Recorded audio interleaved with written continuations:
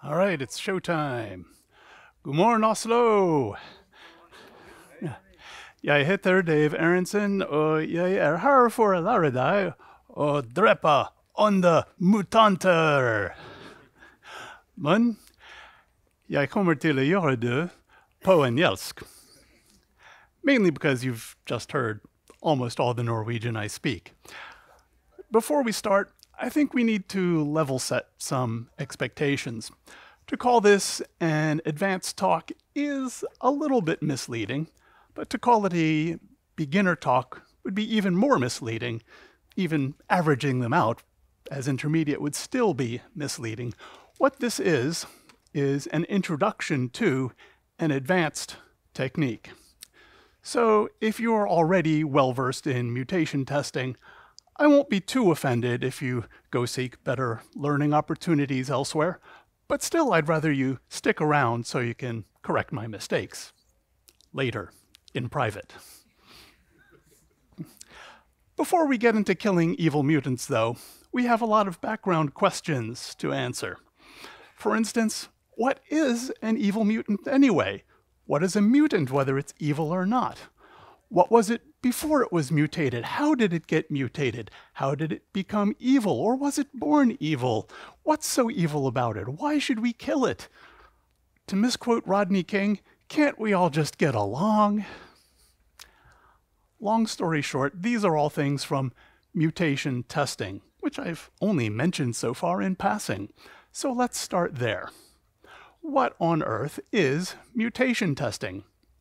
In our universe, that of software development, not comic books, mutation testing is a software testing technique for ensuring that our code is meaningful so that any small change to it will result in a noticeable difference in the behavior, and ensuring that our tests are strict so that it will indeed notice that change in the behavior, catch it, and fail.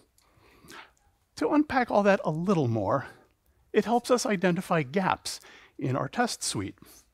Its primary purpose is to identify times when our test suite lets our code get away with unexpected behavior.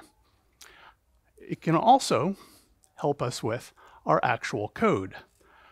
It can help us find unreachable or redundant or meaningless code that we can remove, eliminate, delete, or take out. It does all this by changing or mutating our code with the intention of creating faults. So it counts as a fault-based testing technique. In this respect, it is similar, well, at least related, to something you may already be familiar with, Chaos Monkey, developed and run by Netflix. Just like Chaos Monkey helps Netflix discover flaws in their error recovery process, mutation testing helps us discover flaws in our tests, and to a lesser extent, our actual production code. But the way mutation testing works is sort of upside down from what Chaos Monkey does. Chaos Monkey does a lot of things, but it's best known for injecting faults in mostly dropped connections into Netflix's production network. If all goes well, especially to the point where customers don't notice, then Netflix knows that their error recovery is working fine. Mutation testing, however, injects changes, not necessarily problems. It usually doesn't know whether these changes will actually create faults or not. It injects them into copies of our code, not our network. And it does its work in our test environment. Whew. And if all goes well, in the sense that our tests still pass, that does not mean that everything is fine. In fact, that's when we know we have a problem. If each change to our code makes at least one test fail, then we know that because there's a problem, we have no problem. In other words, our code is meaningful and our tests are strict. But of course, it's not a silver bullet. We developers know there's no such thing. Besides which, those are for killing werewolves, not mutants. So yes, there are indeed some drawbacks. First, it's rather hard labor on our CPU, and therefore usually rather slow. We shouldn't expect it to run anywhere near as fast as, say, our usual unit test suite, or even common extra tools such as linters. We definitely won't want to run mutation testing against our entire unit test suite upon every saving of our code. A more appropriate use is to run it overnight, or at least over our lunch break. A fairly small system may finish mutation testing over a coffee break, or, for those speaking British English, a tea interval. Fortunately, most mutation testing tools include an incremental mode, so that we can mutation test only what has changed since last time. That one we might be able to do on each save, or at least certainly more frequently than overnight. Also, its CPU-intensive nature can really run up our bills on cloud platforms such as AWS or Azure, or however you pronounce it. And some of you may be wondering, why is it so CPU-intensive? We'll get to that later when we look into how it works. Another drawback is that it is not at all a beginner-friendly technique. It will tell us, for instance, that making some particular change to our code made no difference to our test suite. But what does that even mean? Unlike a regular test that will tell us that some result was correct or incorrect, it takes a lot of interpretation to figure out what an evil mutant is trying to tell us. Their accent is very strange, and they're almost as incoherent as zombies. But they have a much bigger vocabulary. They're not always on about brains. They're usually trying to tell us that our code is meaningless and our tests are lax, or both, but it can be very hard to figure that out, or to figure out exactly how. Even worse, sometimes it's a false alarm, and there's really nothing to worry about. But we can spend a lot of time figuring that out. If you can't see the inscription clearly, this is a sand sculpture of the boy who cried wolf. Even aside from false alarms, there's normally a fair amount of code that we're not testing and probably shouldn't bother to test, like whether some particular string gets logged exactly correctly in debug mode. Sounds pretty crazy, huh? Where does this bizarro idea come from? Mutation testing has a surprisingly long history, at least in the context of computers. It was first proposed in 1971 in Richard Lipton's term paper titled Fault Diagnosis of Computer Programs. The first tool didn't even appear until 9 years after that, in 1980, as part of Timothy Budd's PhD work at Yale University. Even after that, it was still not really practical until fairly recently, maybe the last decade or two, with the advances in CPU speed, multi-core CPUs, and so forth. Since then, there has been a veritable explosion of academic research, tools, and actual usage. Now let's peel back one layer of the onion and look at how it works from a high-level view. First, our chosen tool will break apart our code into pieces to test. Usually these will be our functions, or methods if we're using an object-oriented language. Sorry, object-oriented people, I'm just going to refer to functions and modules from here on rather than mentioning methods and classes and such. Anyway, at this point, some tools do things in a little different order, but most of them will go look for the tests for this particular function, for each one. This is usually done by some kind of tagging and unfortunately that tagging is usually done manually. If it can't find any tests tagged for the current function, some tools will use the entire unit test suite, which is of course highly inefficient and leads to lots of false alarms. That's why most of them will just skip this function and go on to the next one. Now, assuming there are tests for the current function, the next step is to make the mutants. How does it do that? It looks at this particular function, and for each tiny little way in which it can be changed, the mutation testing tool makes a clone, not a mutant quite yet. But then it makes that one tiny little change to that one clone, and now we have a mutant. But it's not evil yet. We'll get to that later. Once our tool is done creating mutants for a given function, it iterates over the list of mutants. And now we get to the real core of it.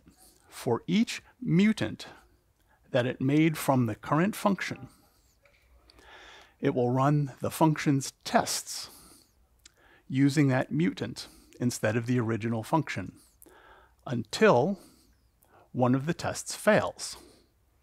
After that, it won't bother running any more against that one mutant. We don't care how many more it could make fail, just 0 versus at least 1. Now, if it gets through all of the tests, then we know we have a problem. But if at least one fails, that's called killing the mutant, and it's a good thing. It's exactly what we want. It means that our code is meaningful, that the tiny little change that the mutation testing tool made had a noticeable effect on the behavior, and our tests noticed and caught it and failed. Then the tool will move on to the next function, or if that was, the next mutant from the same function, or if that was the last one, then move on to the next function. On a side note, if you object to the violent metaphor of killing the mutant, you can think of it like blessing the mutant to turn it into a good mutant, or maybe exiling it, or whatever. Anyway, that brings us back to the original question. If that's a good mutant, then what's an evil mutant? If a good mutant is one that makes at least one of our tests fail, then clearly an evil mutant is one that doesn't. In other words, makes our tests still pass. It's an evil mutant with the superpower of mimicry, at least good enough to fool our unit tests. So what's so evil about that? If a good mutant indicates that our code is meaningful and our tests are strict, then obviously an evil mutant means that our code is meaningless or redundant or unreachable or some other way not meaningful, or our tests are lax, or possibly both. Before we go any further, I mentioned that it makes one tiny little change to each mutant, and a common question is, why does it change it in only one way? There are several reasons. For one, it helps us poor, distractible humans focus. It's much easier to tell what an evil mutant is trying to tell us if we're only talking about one thing at a time. You can think of it like using the single responsibility principle, or at least just trying to do some work, focusing instead of multitasking. Don't distract yourself. Another reason is that multiple changes may cancel each other out. For instance, one change may increment something, and another may decrement the same thing. This would lead to many more false alarms. Times when the mutants doesn't make an actual test fail, but didn't make a significant difference in the code either. Lastly, allowing multiple mutations would lead to a combinatorial explosion of mutants, with the tool making many times more mutants per function, which would make it even more CPU intensive. And now it's time to tackle that question which I deferred from earlier. Why is it so CPU intensive? To answer that, we do need to crunch a few numbers, but don't worry, the math is pretty basic. Suppose we have a program made up of 10 modules, and each of those modules has 10 functions. Suppose each function has 10 lines, and each line has not 10, just 5 places where it can be changed. But at each of those points where it can be changed, we have 20 things we can change it to. That makes 100,000 mutants. And for each one of those, we'll probably need to run a few of our unit tests, possibly all the unit tests applicable to that function. Now, how many is that? Suppose each function has 10 tests. That's probably a little high, but that's still only 1,000 tests in our entire unit test suite. With the numbers I gave before, mutation testing could easily wind up running a few 100,000 tests. In other words, a few hundred times our whole unit test suite. And it'll therefore presumably take about a few hundred times as much CPU time and, more importantly, elapsed time while we're sitting there waiting. Even if every single mutant fails the very first test we run against it, that's still 100,000 test runs, or about 100 times our unit test suite. If we suppose that our unit tests normally finish in a pretty zippy 10 seconds, that's still 1,000 seconds, which is almost 17 minutes. But there is some hope. There is some good news. Over the past decade or so, there's been a lot of research on trimming down the number of mutants, mostly by weeding out those that are semantically equivalent to the original code, redundant with other mutants, or would create an obvious error condition. These things have sometimes cut the mutant horde by up to about 2/3. But even with that much success in weeding them out, it's still no silver bullet, because this takes significant CPU time itself, and the remaining mutants are still quite a lot. Now that we know why it's so CPU intensive, let's get back a bit to why we only change it in one way. What would happen to that number of 100,000 mutants if we allowed 2 changes per mutant? For each original mutant with just 1 change, if we allowed 2, we would have 49 choices of where to do another mutation within that same function, times 20 ways we could mutate at that place, and that works out to 980 new mutants for each old mutant. Of course, if you add in the old ones, we have a total of 981 times as many mutants as with only 1. And if we started with 100,000, that means we now have over 98 million mutants. If we went further and allowed 3 mutations per mutant, I'll spare you most of the math, but we wind up with... Oh, sorry, I forgot a bit. Even if we weeded out 2/3 of them at each of those 2 mutations, we'd still have nearly 11 million mutants. If we allowed 3 mutations per mutant, I'll spare you most of the math, but we wind up with over 94 billion with a B mutants. And even if we managed to weed out 2/3 of them at each of the 3 steps, we would still have nearly 3.5 billion. Now that's admittedly with the American way of naming these powers of 1,000. Oops. Oh, that's just blocked by the speaker. Okay. Other countries have other ways of naming powers of 1,000, but Just look at those big numbers and you can tell. Never mind running the tests, just creating the mutants would get to be a huge workload. And we can avoid most of that workload and the lack of focus and the drastically increased false alarms if we just limit it to one mutation per mutant. Now let's peel back another layer of the onion and look at the technical details of how this works. First, our mutation testing tool parses our code into an abstract syntax tree, or AST.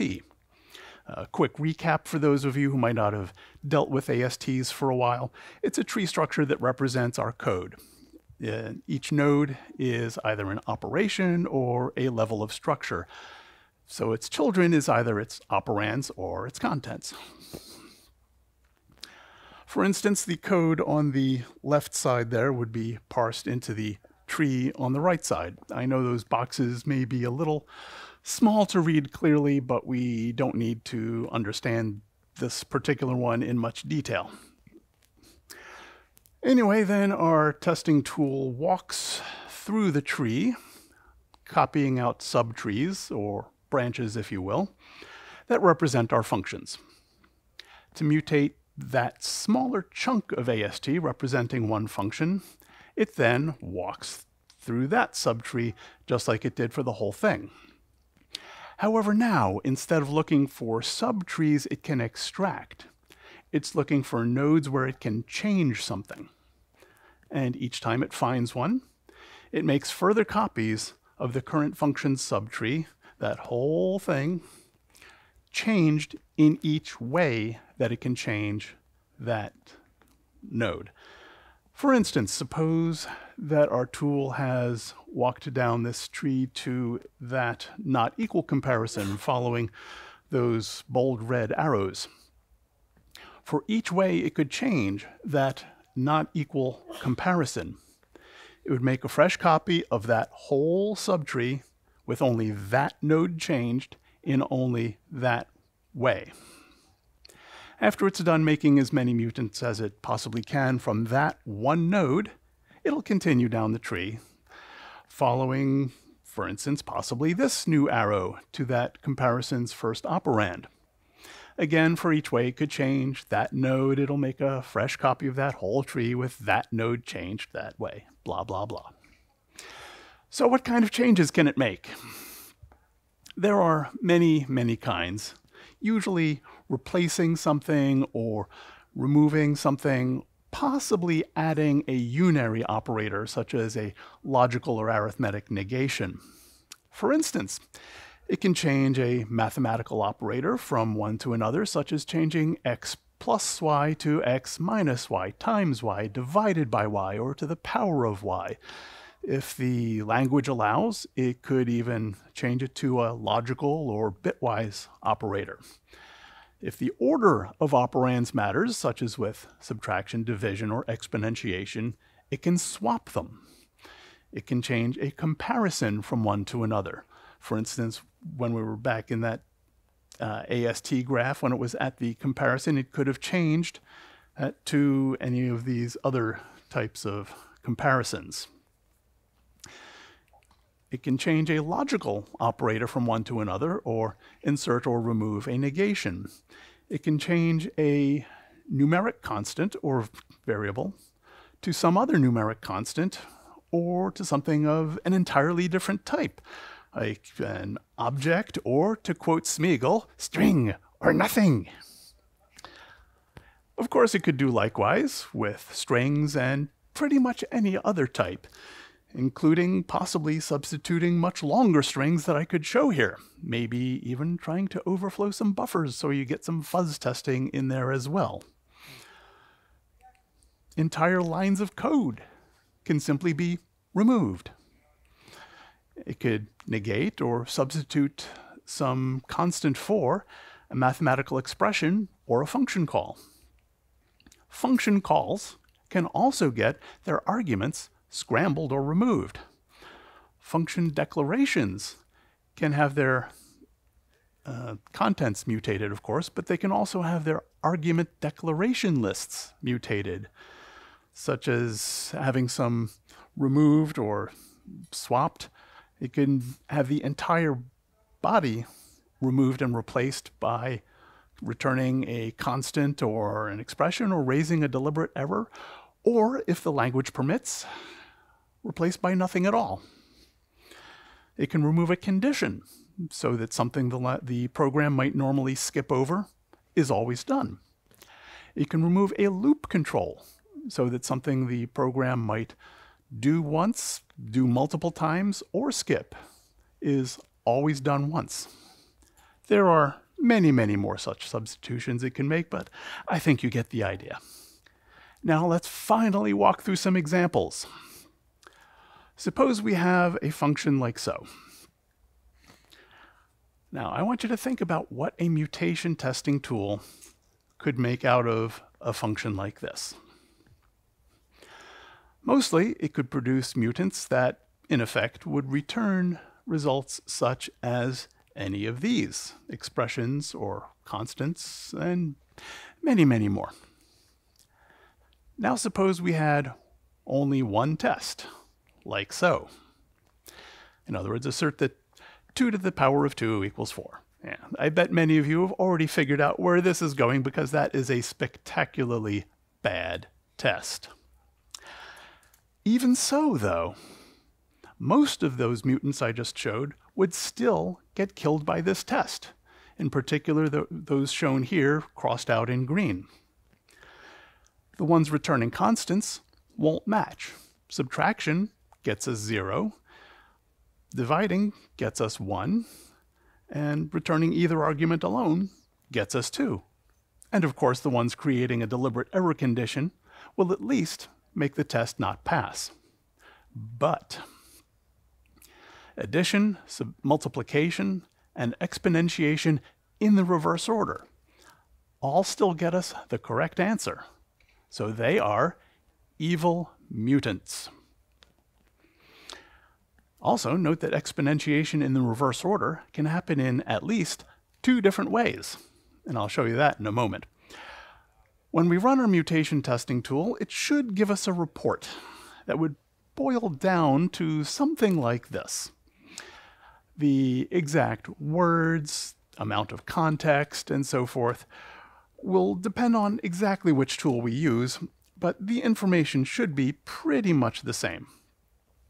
To unpack it a bit, it's saying that if we change the function called power, which is in the file demo.p starting at line 1, to swap, excuse me, to change line 1 to swap the order of the arguments, or to change line 2 to change the exponentiation to addition or multiplication or exponentiation in the reverse order, we'd still get the right answer.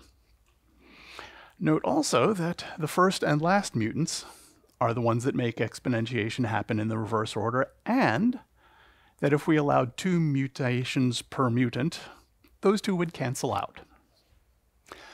So what is this mutant trying to tell us? The very high-level message is that our test suite is just not sufficient. Either there are not enough tests, or the ones we have, or in this case the one we have, are not very good. But we knew that. Does anybody have any suggestions how to kill these evil mutants?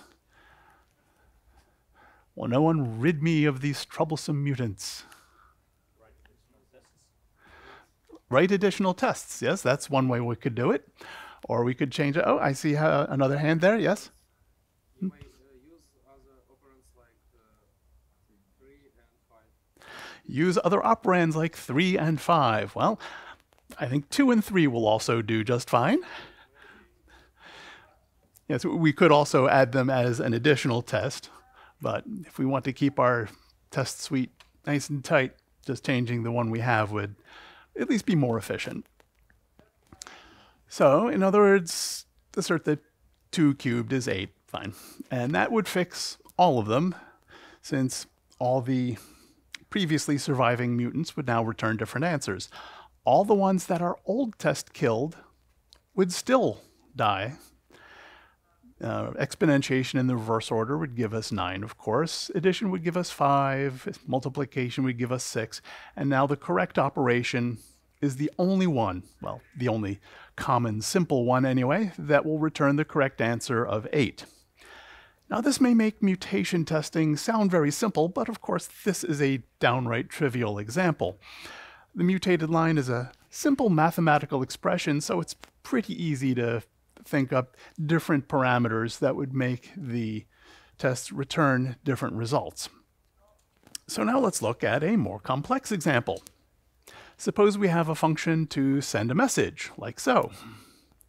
This naively tries to send out the next chunk of a message, as much of it as it can, over and over, until the message is completely sent. A mutation testing tool can, of course, make lots and lots of mutants from something like this. But one I want to look at first is this.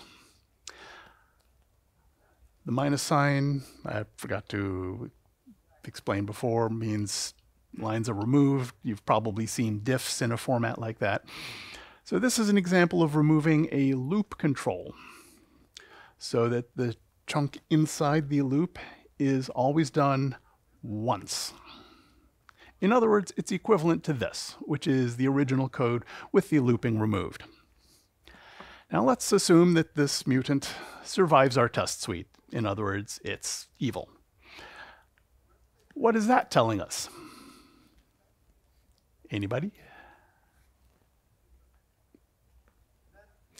If a mutant that only goes through that loop body once acts the same as our normal code as far as our unit tests can tell, then our unit tests are only making that code go through that loop body once as well. In other words, we're not testing sending a message big enough to make that loop execute multiple times, which in turn means we're not testing sending a larger message than send bytes can handle in one shot. This could be from a number of different causes, but the obvious one is that we're simply using too small a message. Suppose module message defines the largest chunk that send bytes can handle, and that's 10,000 bytes. But as we see in test send message, we're only sending 3 bytes. That's nowhere near the limit. So what can we do about that? The obvious fix is to send a much larger message, either adding a test or changing the one we already have. And to refresh your memory, large enough means larger than max chunk size, and that's why we are adding 1 to it to make our message size there. So this revised version of test send message should make that loop go at least once, at least twice. But suppose, to paraphrase Shakespeare, the fault, dear Oslo, is not in our tests, but in our code that this mutant is evil. Perhaps we did try sending a larger message. Suppose we did try sending the largest permissible message out of a set of predefined messages, or at least message sizes, as we see here. See, we have small, medium, and large messages, and we tested sending a large, and yet this mutant is still evil. What could possibly be wrong with that? It's trying to tell us that a version with the looping removed and all the other stuff we need to support it will do the job just fine. And that boils down to this. And now it's pretty clear that what it's really trying to tell us is that the entire send message function may be redundant. So we can just get rid of it and use send bytes directly. Now, in real world code, there may be some error handling or logging or whatever that we should still do. So we can't entirely get rid of send message, but at least the looping and everything else to support that is redundant. Now we've seen how to kill a couple normal kinds of mutants. But what about immortal mutants? I hear a chuckle of recognition there. Norwegian metalheads might recognize that guy. He's in a band out of Trondheim called Immortal. So of course I couldn't resist using that slide. It took a while to find one labeled for reuse. Anyway, what do I even mean by immortal mutants? I mean ones that, unless we take special measures, will go on forever. Let's take a look at another mutant that could be generated from send message. Instead of removing the loop control, what if we removed the line that makes the loop ever end? This mutant, by not incrementing bytes sent, would loop forever, sending the initial chunk of the message over and over, assuming, of course, the size was greater than 0 in the first place. So how do we kill a mutant like that? With some tools, we're in luck and we don't have to do it ourselves. Some of them will automatically terminate any mutant that lives for more than some amount of time, like a small fraction of a second. But some of them don't, so we're stuck killing them ourselves. How can we do this? Depending upon the language and the testing framework and other facilities available, we might be able to make our own timeout test, like this. If you're not used to this style of testing and error recovery, what this is saying is call send message with foo and 3, and if that runs more than 1/10 of a second, that's the 0.1 up there, raise a timeout error. If we do get a timeout error, catch it and assert false to deliberately fail the test with that message. If we don't get any error, then proceed on to assert true and pass the test. If it gets some other kind of error, well, we're not catching it. So handle it the usual way, which usually means blow up and fail the test. However, even that won't work if the code we're testing catches timeout errors itself, like this enhanced version of send message, which includes some of that error recovery, at least represented by a comment, that I alluded to earlier. Now, sorry, I don't know of a reliable, easy, general technique to kill mutants like that, but we could go to some lengths, like explicitly raise a different error and handle it, or run it in a separate process or thread. Some tools already do that, and that gives us a lot more ways to poke at it and terminate it. But sometimes evil mutants, even immortal ones, really are just random. Some tools give you ways to mark certain lines or even entire functions as non-mutatable or even non-mutatable in certain ways. So if you're using a tool like that, I would recommend whitelisting that line that was removed. At least tell it, don't remove this. Like leaving a note on the whiteboard, do not erase.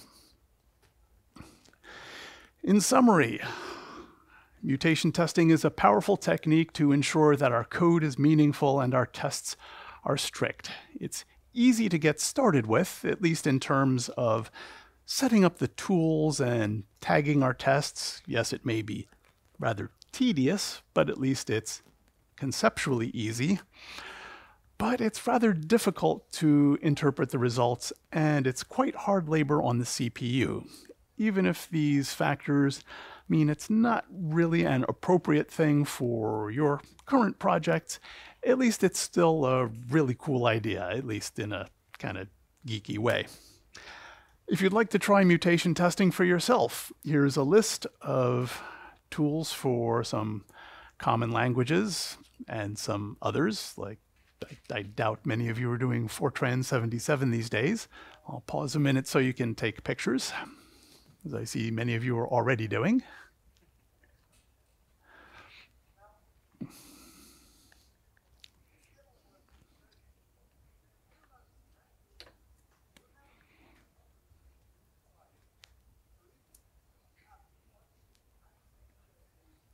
Okay, I think all the photographers are done. And now it's your turn. If you have any questions on killing evil mutants, I'll take them now, and then we can open it up to more general questions and comments and such. If you think of something later, well, my contact information is up there, and I'll be around for the rest of the conference, including the cruise tonight. But first, a shout out to TopTal, whose speakers network helped me prepare and practice this presentation. Please use that referral link if you want to hire us or join us. Any questions? You had this example with small, medium, and large. Mm-hmm. You just had one test method, but you feed in all three kinds of parameter sets. Are there test tools that would recognize it as one method and will not show an evil mutant, or would you still get for one test run of that method with this parameter set still an evil mutant? Okay, the question, if I understand correctly, is in that example with the small, medium, and large message sizes, there we go. Are there tools that would recognize one test that we could feed all of the message sizes and test each one and not make separate mutants out of them? Is that close to what you mean? No, I meant if you have data-driven tests like a theory or stuff, and you would just have one test method as such, but you feed in tests that would simply just loop once and loop many times. If you explicitly wanted to test all these variations, but in this case it would still show you an evil mutant for the test where you just have a small message. But would that mean you would try to avoid running this test method with a parameter set that only loops once? Okay. Let me try again to paraphrase that, see if I understand. With a data-driven test, so that you're looping over these message sizes and testing proper functionality with each one, that particular mutant would still be evil with each of the sizes. So would at least some of the typical mutation testing tools realize that for one of the sizes and not bother testing with the other sizes? Is that what you mean? No, what I meant was it will fail for one parameter set, but it will succeed for the others. Ah, okay, if it will fail for one and succeed for the others.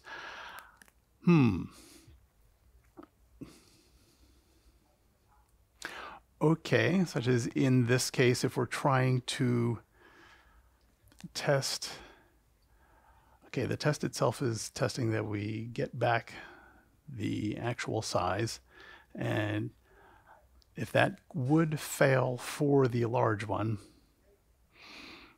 I think that's a complex enough question that I think we're going to have to hash that over separately and not take time from others who may be asking quicker questions. Unless, of course, there are no other quicker questions. Anybody else have questions? I see a hand raised there, or you're just scratching your head. I thought, is this expensive to implement in real life, this mutant testing? Is it expensive to what?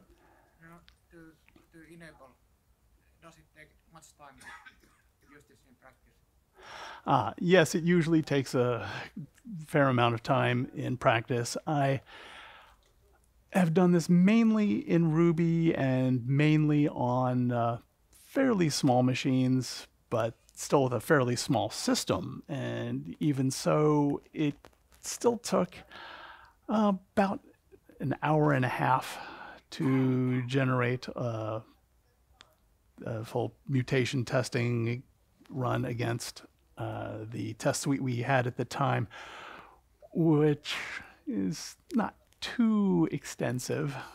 I'm trying to fix that, but that's a whole nother story. So it can be expensive in the computer terms.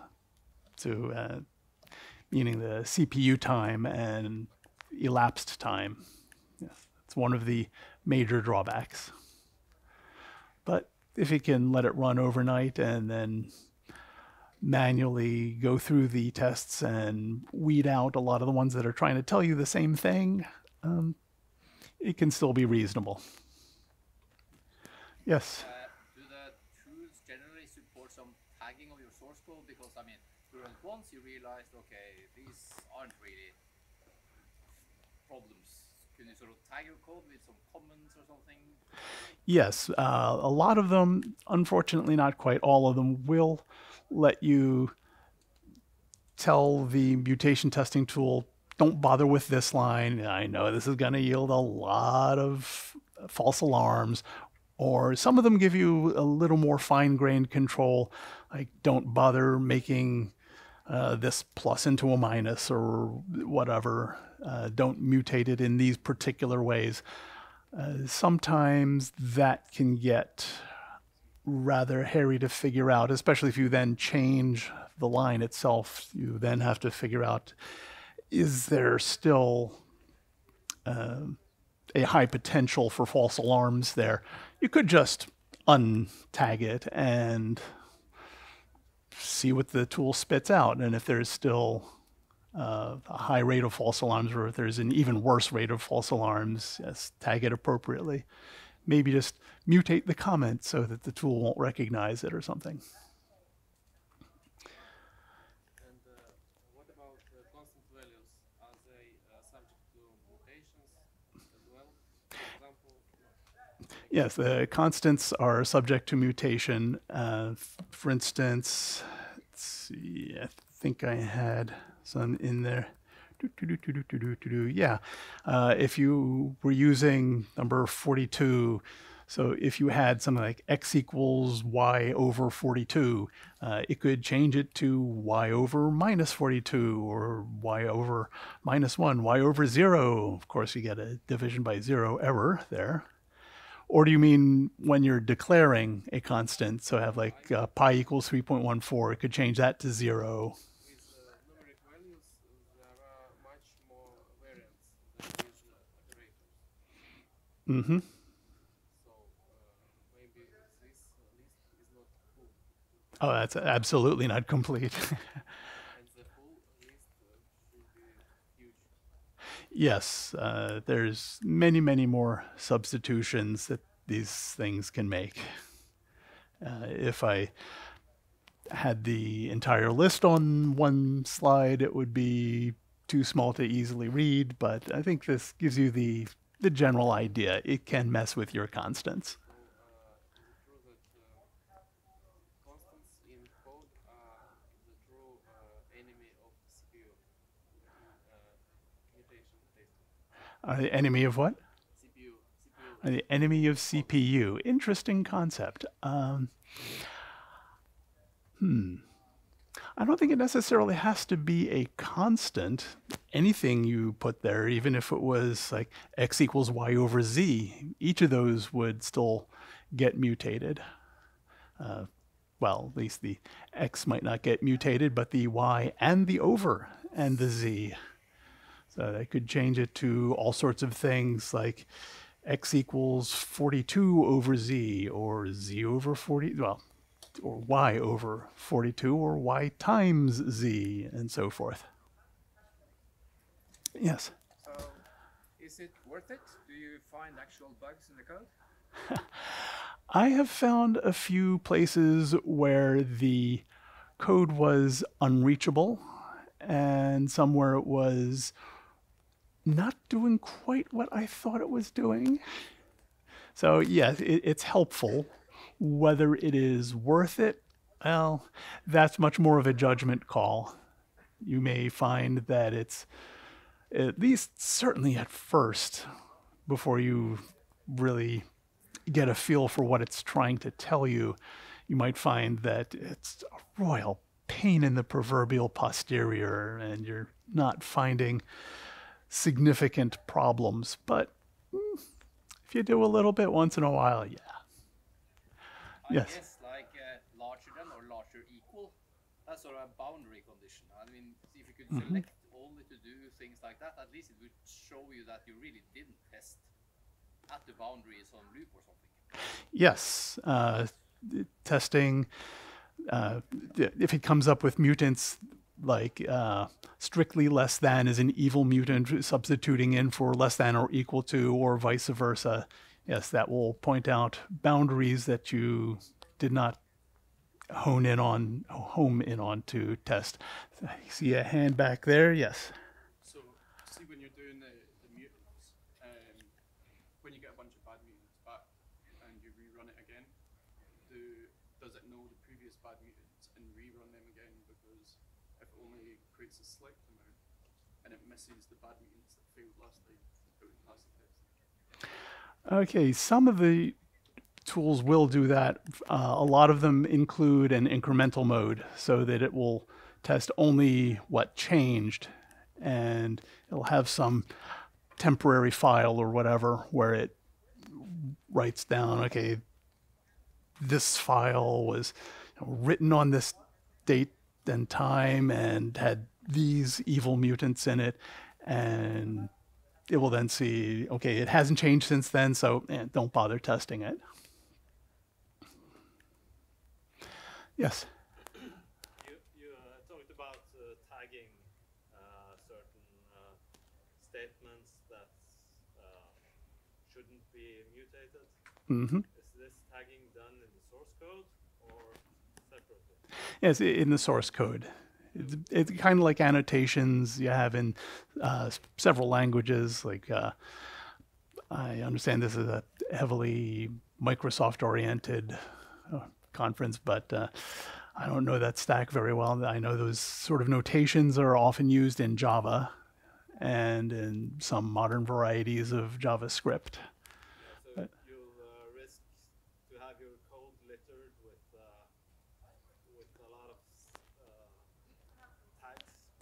Yes, you can have a lot of comments that are just for the purpose of getting rid of false alarm evil mutants, just getting in the way of code legibility. Yes, that is a drawback that I should mention in the next edition of this talk. So code readability is really one of the negative aspects of mutant testing. Yes, if you have a lot of false alarms that you want to get rid of through tagging, some of them you can get rid of by rearranging your code a little bit. Sometimes it's not a false alarm at all.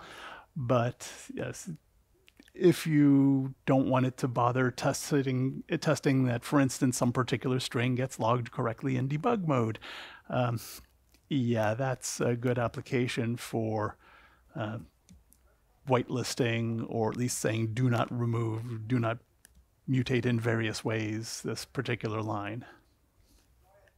Could you at least have attributes on an assembly level that you have it somewhere in your test suite and not have it in productive code?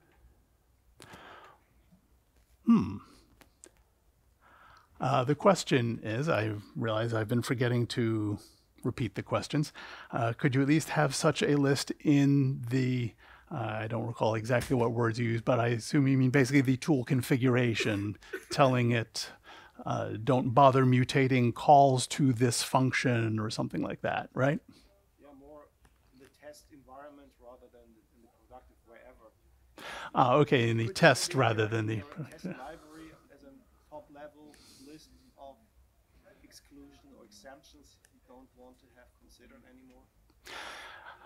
Yeah, I have not seen ones that, well, then again, I have not used all of the tools. I've used mostly Mutant for Ruby and a little bit of MutMut for Python, played a tiny bit with others, but I have not seen any that will let you put such configuration in the tests themselves. But most of them do take a fairly extensive configuration file, so they could have at least that way of accepting a list of functions not to bother mutating calls to, rather than littering up your production code. I have another question. What I'm not quite sure about is when when would it report an evil mutant? If I would simply have a simple function like divide, and as you mentioned before, divide by 0 is not possible. Let's say I have 2 unit tests. One for checking a precondition check, that if I pass 0, I get an argument exception, and another unit test that's testing the proper divide operation. Of course, if I manipulate both, I can get evil mutants for either of those 2 operations, but of course I don't want to have just a single unit test. Right. Consider I have 2 tests, and it will only expect that one of those 2 tests is failing. It will use all the tests that you have tagged as being applicable to that particular function. So if you have your divide function and your divide by 0 gets us an exception test, and a 9 divided by 3 gets us, well, okay, let's say 12 divided by 3 gets us 4 test. It would run both of those if the mutant survives. You don't want it to survive, but it would run, well, some of them will do them in random order, some will do them in order of the file, whatever. But it'll run one. If it fails, it will just stop there. If it still succeeds, it'll go on to the next one.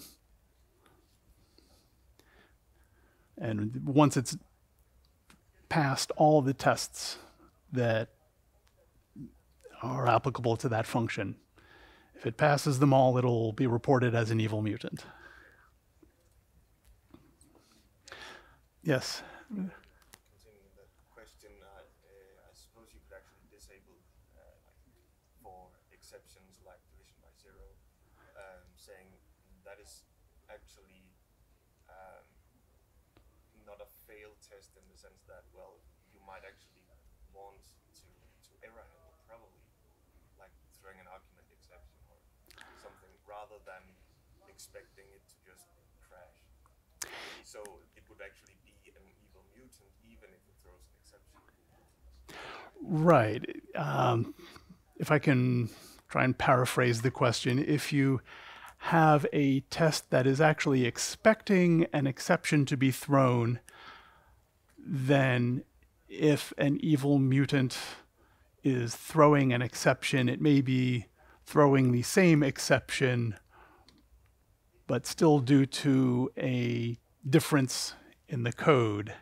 And I guess the point is that might essentially constitute a false alarm, right? No, actually the other way around. Okay.